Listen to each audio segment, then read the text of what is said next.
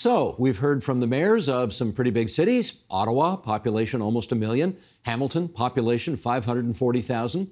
Time to hear from one of our smaller cities. Matthew Shoemaker is the new mayor of Sault Ste. Marie, Ontario, population 72,000. And he joins us now from the mayor's office at City Hall in the Soo. Your Worship, it's good to have you on TVO again. How are you doing? I'm doing great, Steve. Thanks for having us. It's a pleasure. Why did you want to run for mayor in the first place?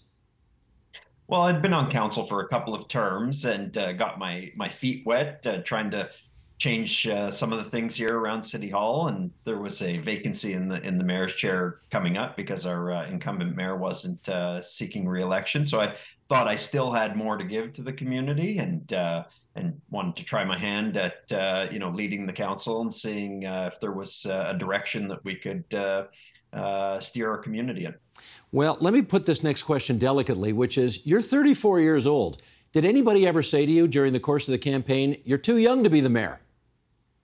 They've been saying that to me since I got on council when I was 24 years old. So I've never put too much stock in that. I think, I came to council, on a promise to bring new energy and fresh ideas to council. I did that over the course of 8 years, I would say, anyways. I proposed the platform that I ran on, regardless of my age, and I was grateful that it carried the day. Because of the age that you are at, and I'm going to ask our director, Sheldon Osmond, to bring this picture up, you had the great pleasure of having both of your parents at your swearing-in ceremony, which is, of course, something not a lot of older mayors can necessarily experience. So how was that experience for you? Well, it was great. I mean, my parents are the whole reason I'm where I am today. You know, they raised me.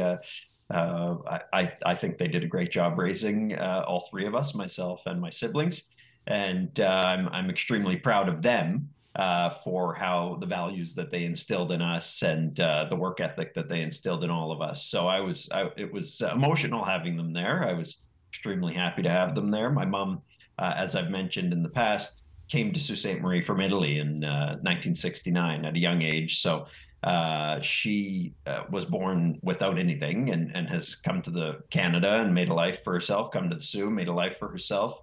My dad worked at the steel plant his entire career, and together they were able to build good, solid middle-class lives and give us, their three kids, a better opportunity than what they had.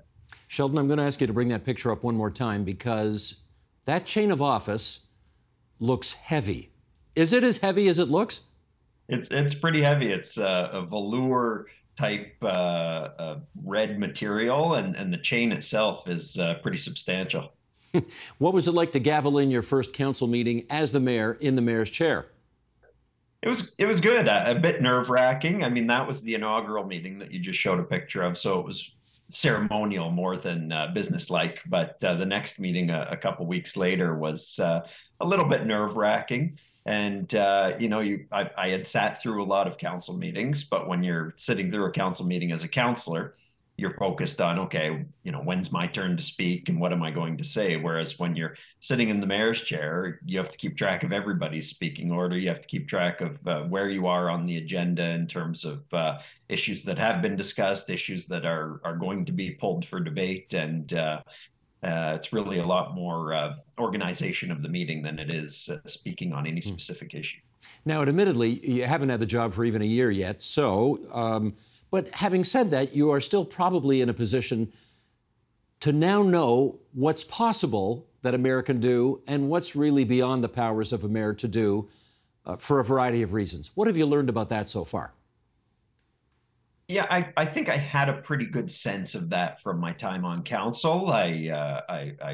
You delve into areas like snow plowing is a big one in Sault Ste. Marie. You delve into those when constituents bring you complaints over the course of the years, and you determine, okay, well, this is really governance and this is really administration. So I had a good sense of that, but I think that there's an ongoing learning about that issue, and I would say that it's always you're always going to get a bit of pull and play on that issue in terms of the capital spends and things that constituents might bring to you that you'd like to see happen, but that are really that are really within the administration's wheelhouse to deal with. Things like sidewalk maintenance schedules, and you know how our public works does this or does that, and our parks or how our transit department runs the buses. Those are all things that really the administration has to tackle, but they're the things that we get as concerns from constituents. So it's, you know, you have to find that balance between those two things to be able to provide the customer service that constituents expect, while at the same time letting the administration run the city. Sure. Well, let me raise a tougher issue, which is, and we've covered this many times on this program, there are mental health and addiction issues in almost every urban municipality and rural municipality, for that matter, in this province today. How about in the Soo? How tough an issue is it for you right now? Yeah, it's the top issue in the Soo. It was the top issue for all the campaigns for mayor, all the campaigns for council. It is the most pressing and most difficult challenge that we have in our community. And the problem really is that we do not have the services in place that other communities do. So in our neighboring communities of Sudbury and Timmins, they've got consumption and treatment services for folks who are drug users. But in Sault Ste. Marie, we don't have that. And in fact, Timmins, which had the highest rate of opioid overdoses and deaths in the province, implemented consumption treatment services and brought that down. It's still high. They're third or fourth in the province, but we are second in the north in terms of death rate and opioid overdose rate. So it's really it's a healthcare problem, but it's one that requires municipal involvement, unfortunately. The province funds consumption treatment services, but the city has to put in the capital. So we have to have a building set up as a clinic, as a treatment space for the province to be able to fund it. And even when we do, what they've found in Sudbury and Timmins is that provincial funding is slow to have the tap turned on. And so it's been a problem in Sudbury and in Timmins. They've been paying for this type of service themselves out of their municipal dollars. We don't have the capacity to do that. And so we're putting in all the applications to the province to get those types of services here in the Soo. But, you know, it's going to depend on provincial help to actually improve the situation. Well, not to put too fine a point on it, but you do have a provincial cabinet minister at the cabinet table who's the MPP for Sault Ste. Marie, which is an unusual thing. The Conservatives don't normally represent that city at Queen's Park. So, I mean, I presume you are bugging the hell out of Ross Romano to get something done on this. What's happening?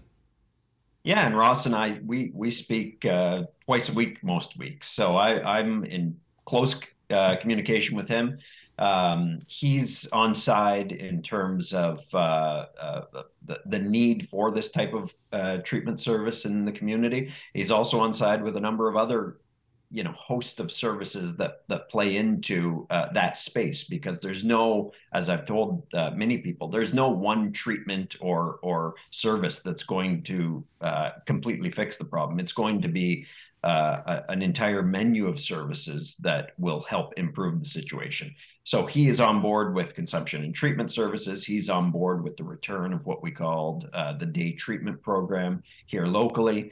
But, you know, the wheels of provincial bureaucracy turn slower than I think I would like, and certainly I think slower. I can represent slower than he would like. So it's just a matter of getting these things in front of the minister's eyes, under the minister's nose, continually, so that the scope and the severity of the problem is well understood. And that's what I've been trying to do.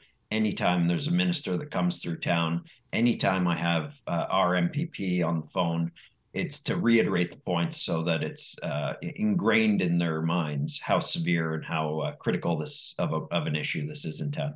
You know, the Premier, Doug Ford, often boasts about the fact that everybody's got his phone number and any politician in the province can call him up whenever they want and he'll be responsive to them. And I have heard from numerous politicians that they do that, and he is. Have you tried that yet?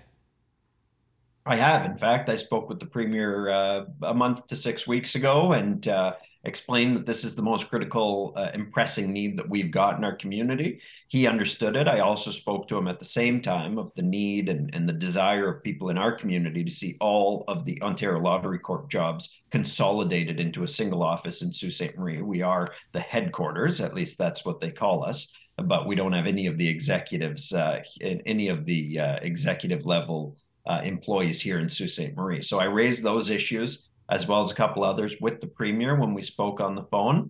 And, he was cordial. He obviously understood that this is an issue. The consumption and opioid addiction problem is an issue across the province, and advised that he'd be on the lookout for our application when it is submitted for a consumption treatment service site.